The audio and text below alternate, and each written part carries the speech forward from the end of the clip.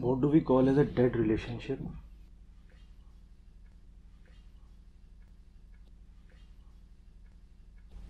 When we cannot relate. Yet the person is in front of you. So apparently, technically,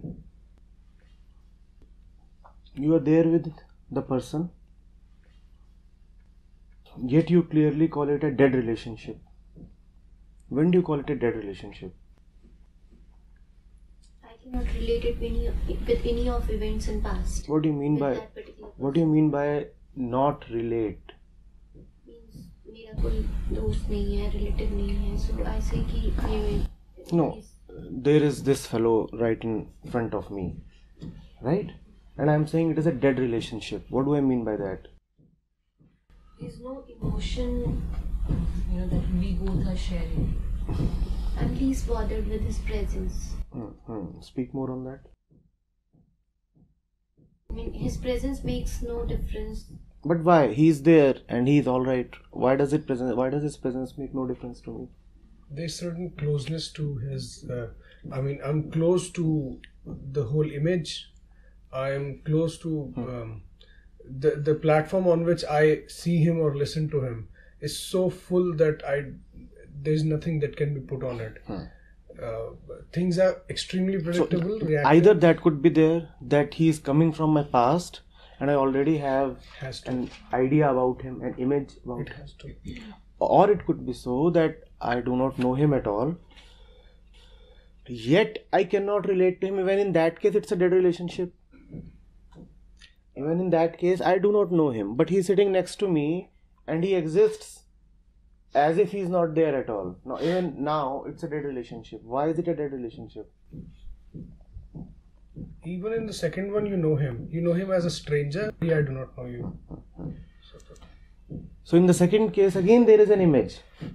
I am preoccupied with something else, and again there is an image that he is not a part of my plan. He is not a part of my mental process which is happening right now. So he is unimportant. This is a dead relationship where what is unimportant, something else is important. So what is a dead flow?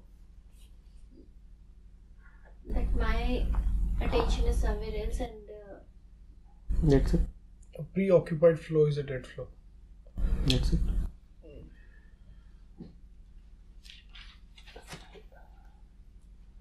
See, just as in terms of space we have relationship with people, similarly in terms of time we have relationship with past and future. What is the right relationship that we have with people? present. When do I say that I can have a right relationship with somebody? When I can pay attention to that person at present. For that I have to first be deeply grounded in myself. I have to be deeply with myself, and then there can be a loving relationship between me and anybody else. Right? Similarly, to have the right relationship with past or future, I have to be deeply grounded. Then my relationship with past and future is all right. See, just as in terms of space, we depend upon other people for the fulfillment of our desires, don't we? My son will bring me such laurels. My wife will fulfill my desires. My boss will give me what I want. So what is it? Depending on other what? People for Getting my desires. fulfillment. I do not have it within me, so I am depending on others to give it to me. I do not have it within me, so I am depending on others. There is a sense of incompleteness, something wrong, and I am depending on others to provide it to me. This is in terms of space, people.